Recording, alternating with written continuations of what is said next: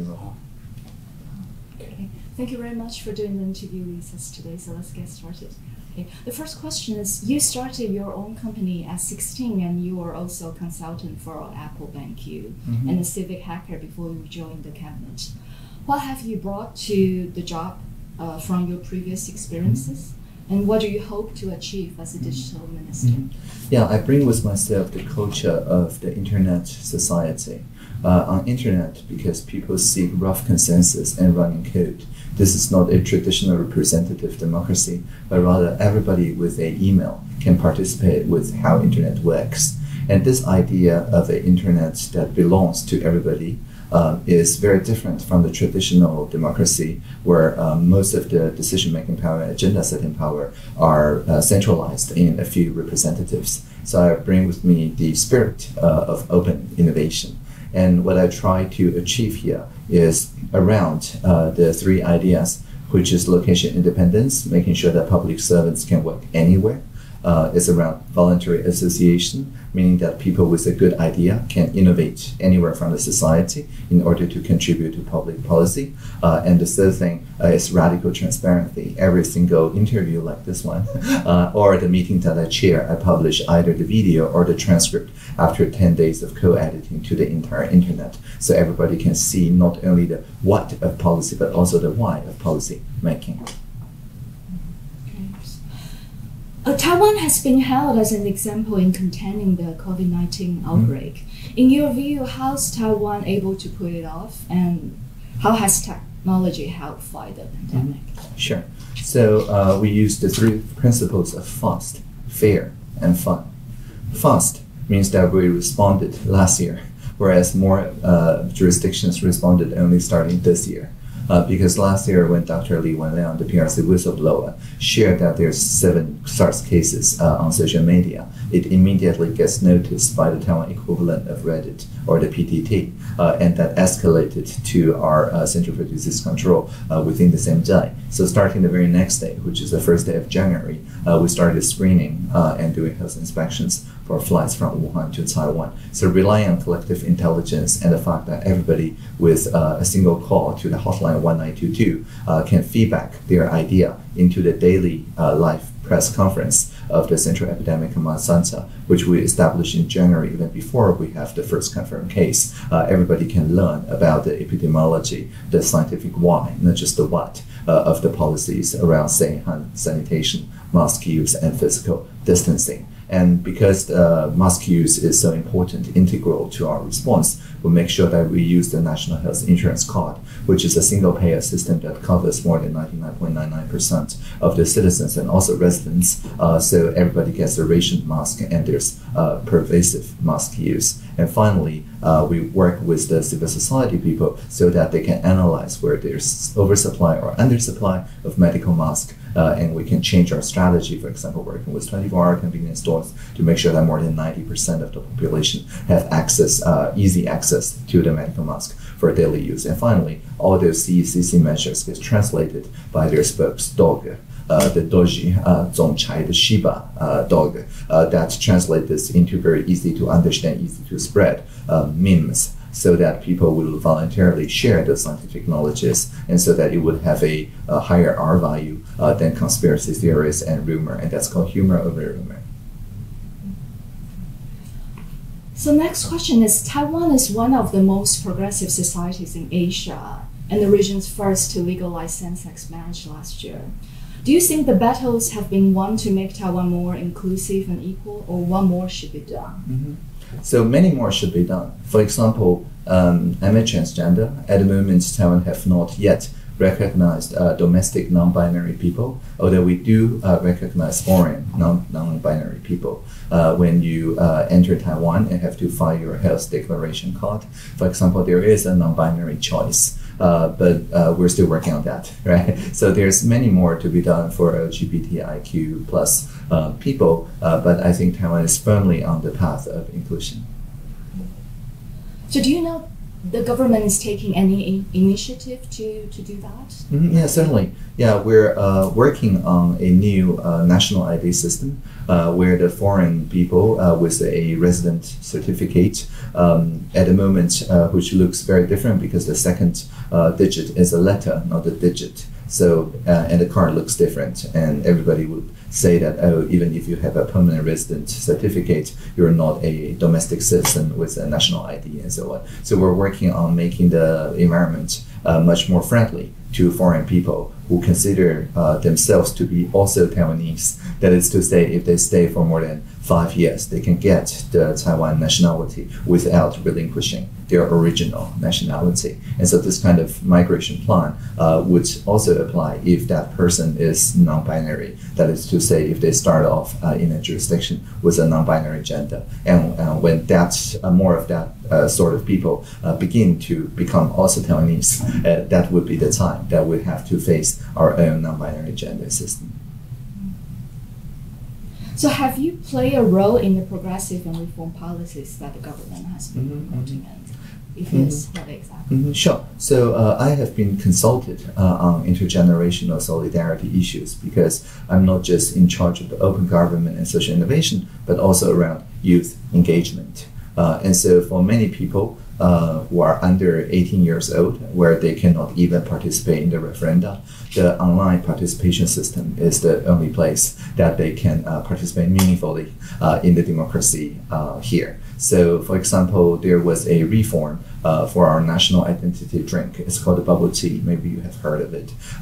And there's often a associated plastic straw. But a person with the pseudonym I Love Elephants and Elephants Love Me proposed on the platform of e-petition that we should ban such a use of plastic single-use utensils because it's very easy for it to get into the rivers and the waterways and cause marine debris. And that very quickly garnered more than 5,000 signatures. And I lead the system of participatory officers where we meet every month to determine 2 cases to meet face-to-face with, say, the e-petitioners. And when we meet her, she's actually just 16 years old. And when we ask why would she start such a very popular petition, she said it's her civics class assignment. And so because of that, we very quickly talked various options of circular design. For example, you can redesign the drink so it doesn't require a straw. Or you can make the straw out of, like, literally a straw,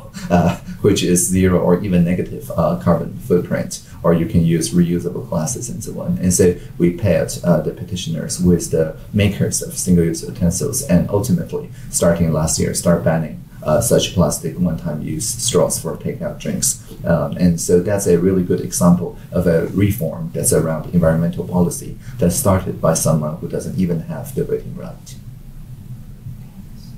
You are Taiwan's youngest cabinet minister and the only transgender minister in the world. The only openly transgender.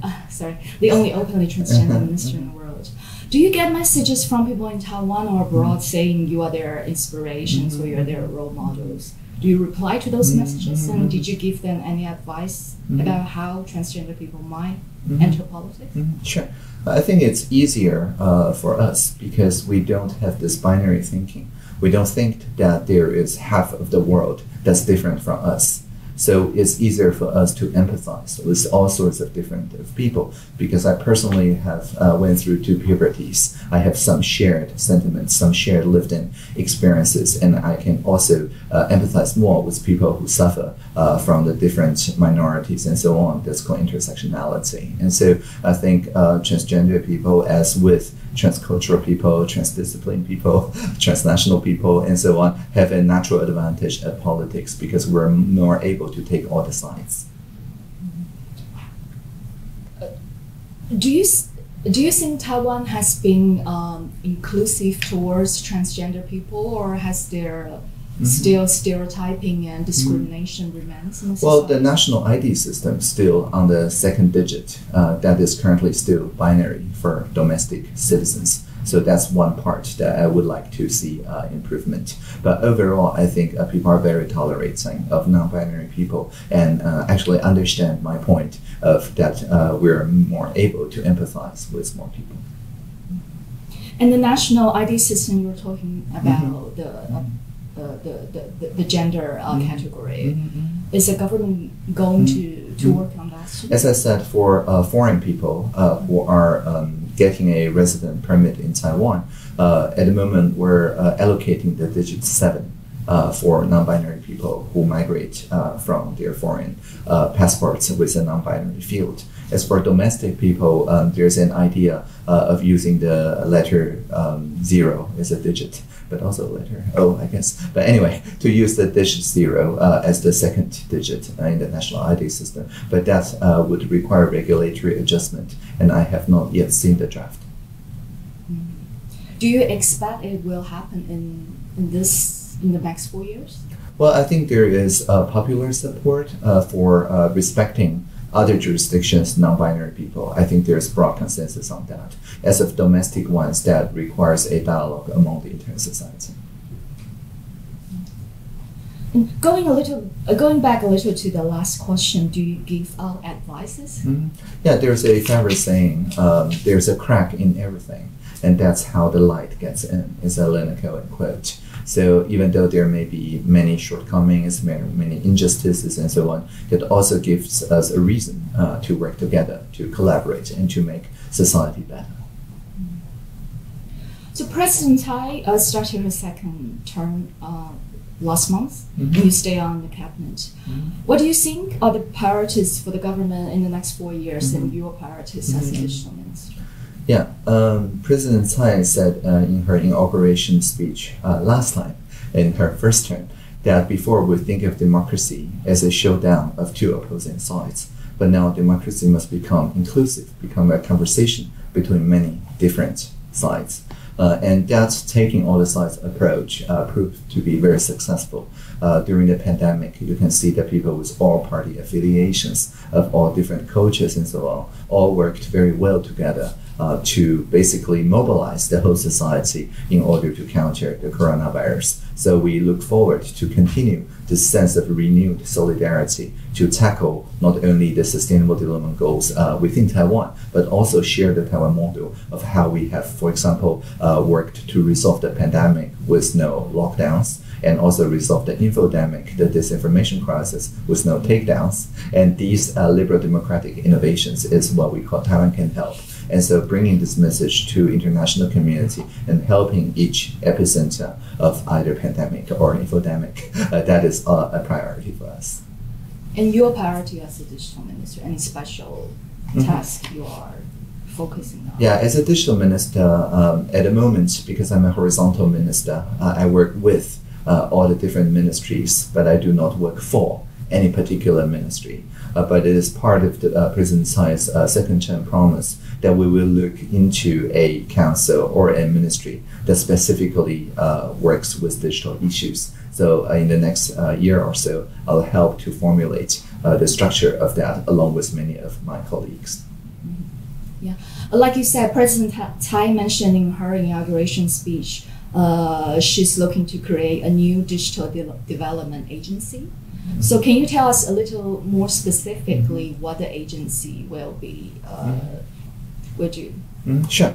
So it requires, of course, an act being enacted by the legislators in order to set up such a digital development council or ministry.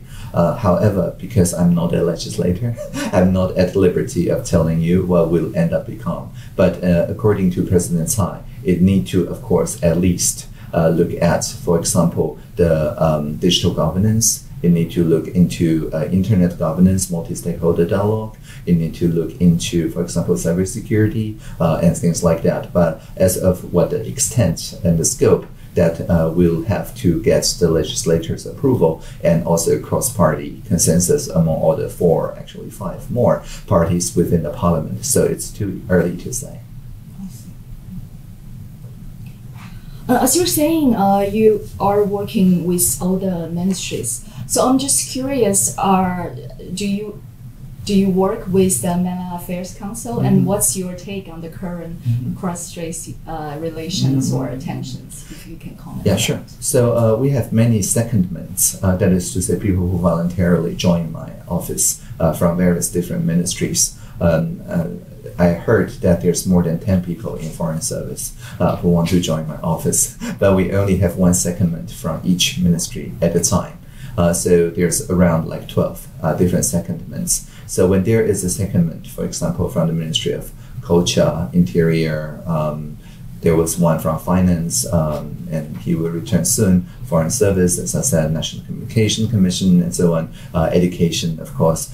Then we learn something about how they work, because we require that every secondment to work out loud, meaning that they need to share what they're working on with every other secondment to this office. But at the moment, the council that you mentioned did not second anyone to my office, so I have no idea. Or do you have any of your own observation of the current relations between Taiwan and China? Or do you see anything or any areas that can be improved? Well, I think during the pandemic, we strengthened our democracy. Everybody feel that they are much more participatory when it comes to, for example, fair distribution of masks, of the good, fun, humor-based dissemination of scientific knowledge. People learn to be kind of amateur epidemiologists. And so the civil society, which is very robust to begin with, along with the journalistic community, which is very vibrant to begin with, gets even stronger during the pandemic, and everybody can see and feel that.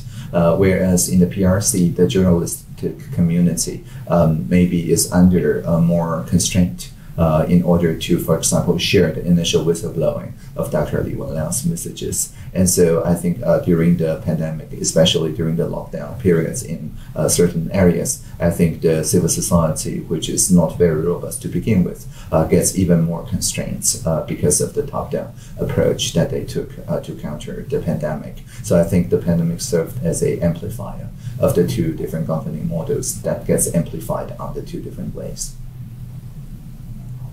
Do you think more people from your unorthodox political background should enter politics?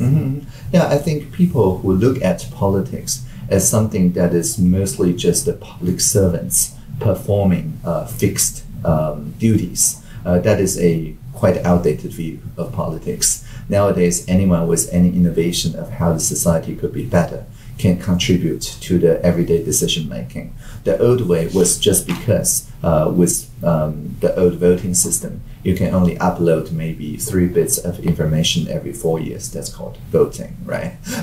To the public decision making. But now with the internet, not only we can listen to the politician broadcasting, like through radio and television, but through the internet, we can also listen to one another. So millions of people can now listen to one another much more effectively. So forming the collective intelligence with the right hashtag.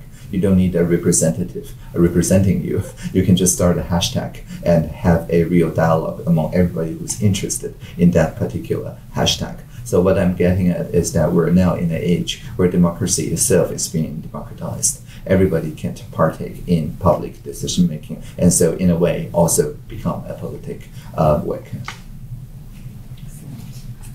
So Taiwan recently just recalled the mayor of Kaohsiung City, and some people, some media have held it as a landmark in democracy. Do you share that view? Well, constitutionally, of course, there's always a strain of direct democracy in the constitution of Taiwan as a republic of citizens. And so direct referenda and recall, these are just directly specified in the Constitution as the basic civic rights. But it was seldom exercised and seldom successfully exercised. So I think people learned more about the Constitution because of these recent developments.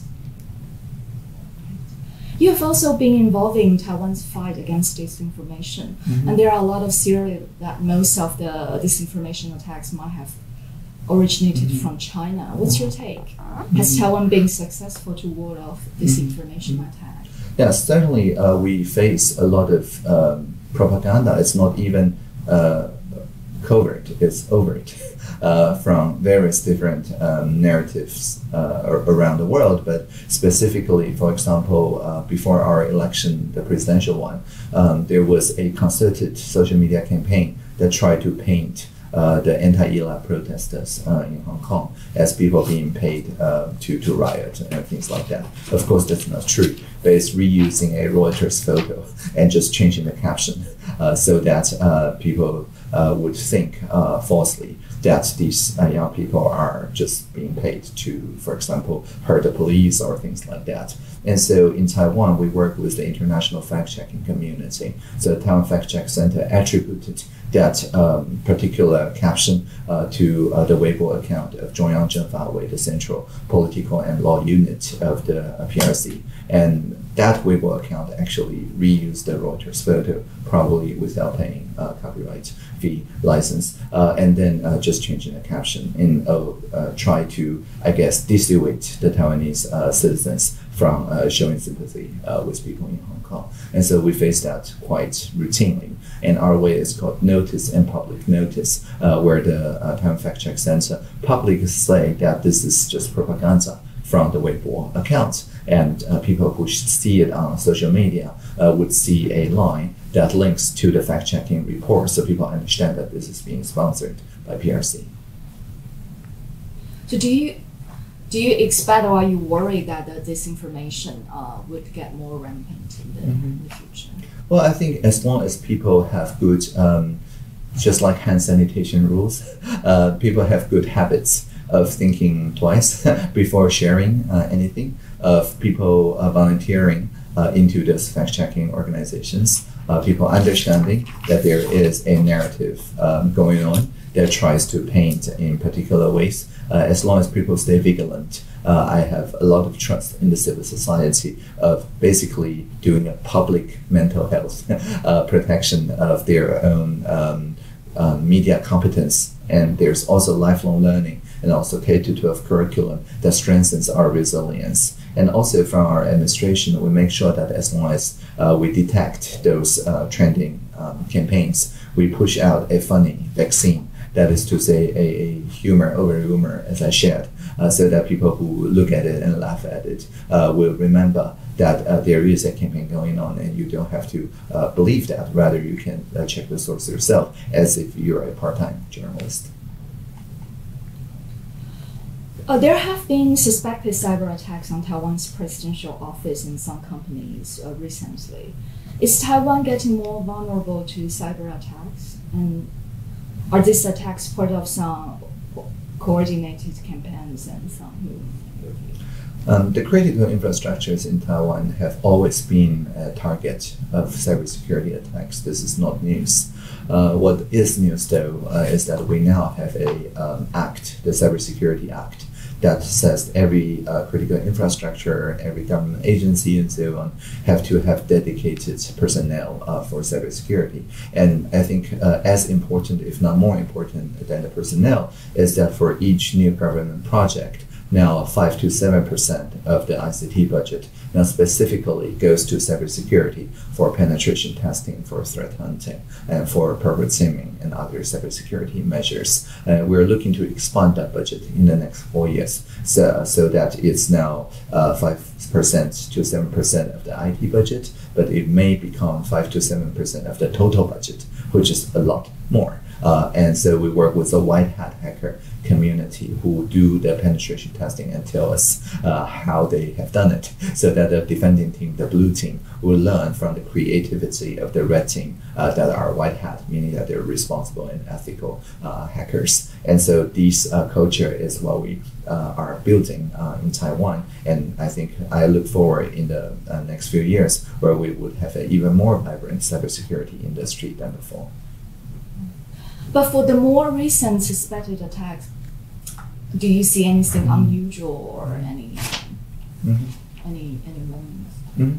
Well, I think what's interesting about the recent news is that what we have seen from the individual events, they may actually work with the, for example, journalistic community, like directly emailing the journalist in order to form a certain narrative. And that is quite political in nature and not at all technical. And so this kind of political coordinated actions, of course, marks a difference between the purely technical, like hijacking of computers and botnets, and so on. And so that, I think, is the main difference. Do you have any speculation who could be behind that? I'm in the administration, and I'm not part of the President Office cybersecurity team or the National Security Council counselor that work with the presidential office. So I have nothing to comment on this. Sure. So, do you think like some things should be done differently in President Tsai's first term? Like for the government as a general, and for you, do you see, like looking back, is there something? You mean retroactively? Retroactively, you think something should have been done differently to make it better, or anything that you see should be improved? Sure. So I think the bundling of the referenda and the election was a mistake, because when people look into the referendum ticket, it takes time for them to read and comprehend it. However, when you're voting for a particular candidate, people tend to get into this partisan thinking. So representative democracy and deliberative direct democracy on the same day, in the same voting booth, is bound to leave people feeling very polarized. And so that is why now we have changed the laws. So it takes on alternating years. It will be 1 year of the presidential election, and then the next year referenda, and then the next year mayoral election, and then the next year referenda, and so on. But if we have started with these alternating years, maybe there will be no the tension and polarization and so on that we saw in the mayoral election plus referenda. That day would be different. And for yourself, for you as a distance, you wish you have done differently. Sure. I think what I have done is mostly just to build a space for people to arrive to common values despite their different positions. I think I have held that space quite well. I wish that I could introduce the Sustainable Development Goals sooner, because I started aligning my work with the SDGs around 2016, late 2016, and only started publicly advocating Taiwan can help for the SDGs starting 2017. But SDGs were already passed in 2015, right? So it's a global goal that unites all the different countries. So had I a chance to go back in time, I would start aligning my work with the Sustainable Development Goals at the second that I entered the office, instead of waiting for around half a year. You have previously described yourself as an anarchist. Conservative anarchist. Conservative anarchist and advocate conservative anarchism. Do you still see yourself that way after being with the government in the next 4 years? Yes, certainly. I'm working with the government. I'm working with the government, not for the government. I'm working with the people, not for the people. So I'm at this kind of Lagrange point between the social movements on one side and the government on the other side. I'm not taking any particular side, I'm taking all the sides, but I'm trying to build, it's just a space, as I said, for a common purpose to grow and to find things that we can all live with, and I continue to hold that position. So you're still a conservative of course. Anarchist.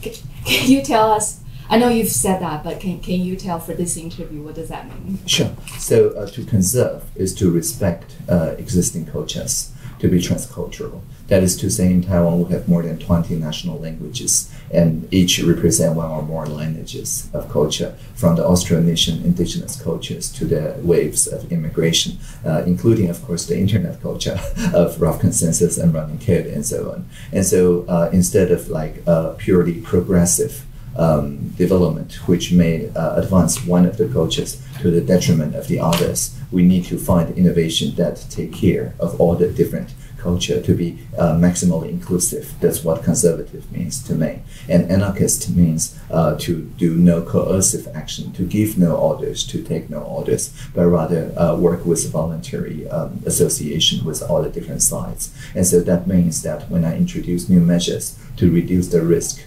to reduce the chores of the everyday time spent on bureaucracy, or to improve the trust and credibility of the public sector, trusting the citizens more, I make sure that there's no sacrifices made to any of the ministries or stakeholders involved.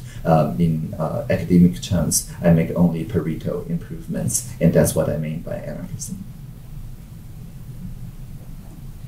So some Japanese media have dubbed you the genius item minister with an IQ of 180. That's Do you like centimeters. I'm sorry? The 180 is centimeters. Yes. Do you like that title? Or how do you like to be described? Well, I'm the digital minister, right? So IT, while it empowers digital, it's not equivalent to digital. So I respect whatever moniker they use, but digital is really different from IT. And my job description explains how exactly that's different. My job description goes like this. When we see Internet of Things, let's make it Internet of Beings. When we see virtual reality, let's make it a shared reality. When we see machine learning, let's make it collaborative learning. When we see user experience, let's make it about human experience. And whenever we hear the singularity is near, let us always remember the plurality is here. And the genius minister? Well, that's just a moniker, right? So if people use that as like a manga character, of course, like the band Dos Monos sampled my voices into their hip hop songs, while I did not partake in their creation because I relinquished the copyright of the interviews that I make. Of course, they can just take and remix it. So I see it as an interesting remix. But they get your consent to add No, I give the public consent to anybody, to all the creators beforehand. So they did not specifically need my consent. So they did not contact you beforehand saying... Of course, before they publish, they notified me. And I said, of course, it's a public license, so they don't have to notify me. But I'm happy, I guess, that they did it as a kind of courtesy. So you like how the way... I did listen to that, and it's really interesting. So is it like a one-time deal, or are you hoping there could... It's not a deal, because I made myself available as material. Yeah. So any creator can freely remix the images and video and sound that I made. And so in that sense, I'm just enabling more creations, but I'm not really creating directly with them. But either as a hobby or like a similar venture, will you be looking into more into the music? Yeah, sure. Of course, I like music. I listen to music, but at the current point, I do not have time to do music making. I've read some reports that you go to KTV. You still have time to go to KTV. So is that a continuing hobby for you? Yeah, I do sing a lot. But it doesn't have to be like institutional KTV. It could be just in my apartment or in a social innovation lab, but I do enjoy singing alone.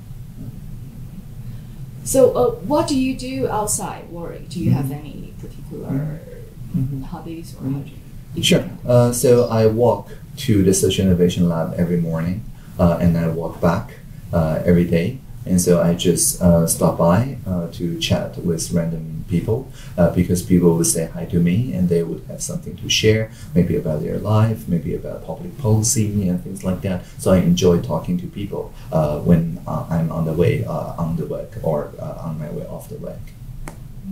So people actually stop you on the street and you respond? Yeah, and we just every have day? a chat. Yeah, almost every day, yes.